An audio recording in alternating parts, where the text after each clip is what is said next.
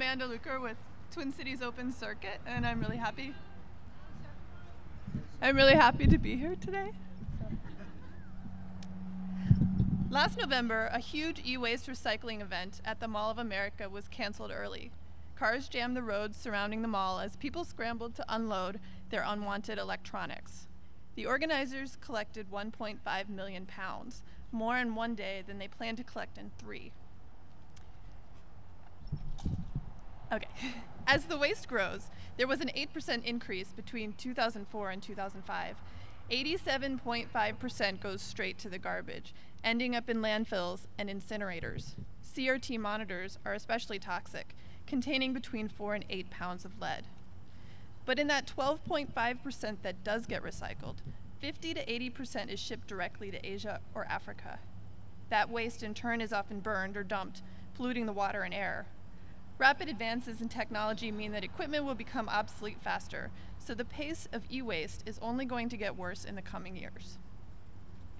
The tragedy of this poisonous cycle is that this waste could not only have been recycled responsibly, but it could have been put to good use in homes that would otherwise have no computer at all.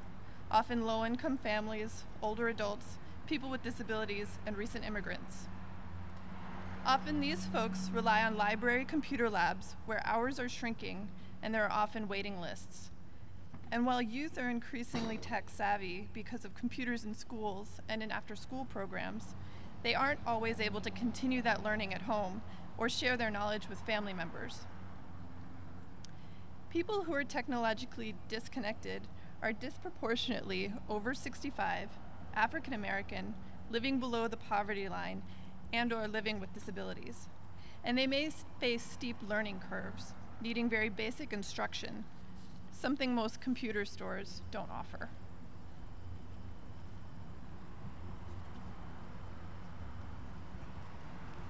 One second. There we go. Free Geek, helping the needy get nerdy. About 10 years ago, a Portland man began collecting computers in the corner of his dining room, intending to repair them and give them to people who needed them. Shortly, with the help of some friends, what started as 6 computers multiplied into 20,000 machines, and Free Geek was born. Today, Free Geek Portland employs a staff collective of 14 people, and their warehouse and storefront take up an entire city block. The staff help coordinate the volunteers, manage the production of computers, facilitate learning, do tech support, and run a thrift store of low-cost computers and excess hardware and electronics. The Free Geek program offers 2 tracks: the adoption track, where volunteers get a free computer after 24 hours of work, and the build track, where volunteers build 5 machines and get the 6th for free. The extra computers volunteers build are sold in the thrift store for around $50 each. One of the best outcomes has been the excitement of the volunteers, who get to touch the inner guts of the machines.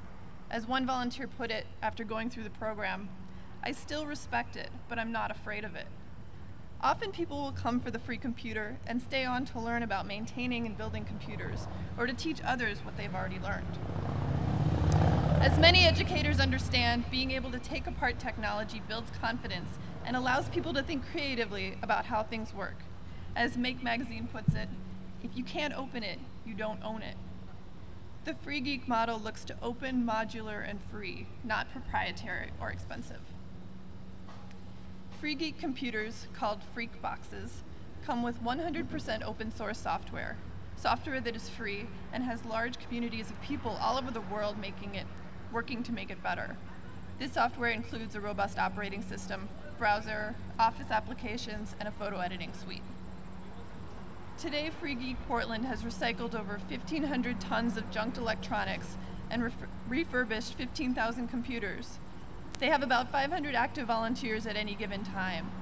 The company is a worker collective and are a model democratically run workplace, even providing health benefits for their full-time staff. In recent years, Free Geek has spread to other locations, including Chicago, Vancouver, Pennsylvania, and Florida. I visited Chicago's location a few weeks ago. They're located in the basement of a Foot Locker, and they host a wide variety of volunteers on Sunday afternoons. Most people there come every week and clearly enjoy being there, despite spending their afternoon in a dark basement. Meanwhile, back in Minneapolis, a small group of us started meeting last year. We were all technology workers, geeks, who wanted a way to share what we were excited about in the growing open source community. Our group soon started hosting regular events like free classes, workshops, and roundtable discussions. Those ideas merged with those of folks who were interested in starting a local free geek, and we decided to combine forces as Twin Cities Open Circuit to offer a platform for open source ideas. And now, with the increased municipal interest in reducing the digital divide, the timing couldn't be better to get this project off the ground. Our group is currently applying for funding for a space for both Free Geek and Open Circuit, Free Geek focusing on hardware solutions, and Open Circuit continuing to offer internet technology skill sharing events. We hope to partner with low-income housing groups who have a base of clients in need of technology literacy training. One of our most important concerns, though, is what happens to the things that we can't use, the downstream. To make a sound recycling choice, we will be referring to the Basel Action Network, an organization that works to enforce laws around dumping in developing nations. They have a list of recyclers who have pledged to not dump their waste in landfills, export the waste to other countries, or farm out labor to prisons. Our goal is to be the main place to donate old computer equipment in the Twin Cities.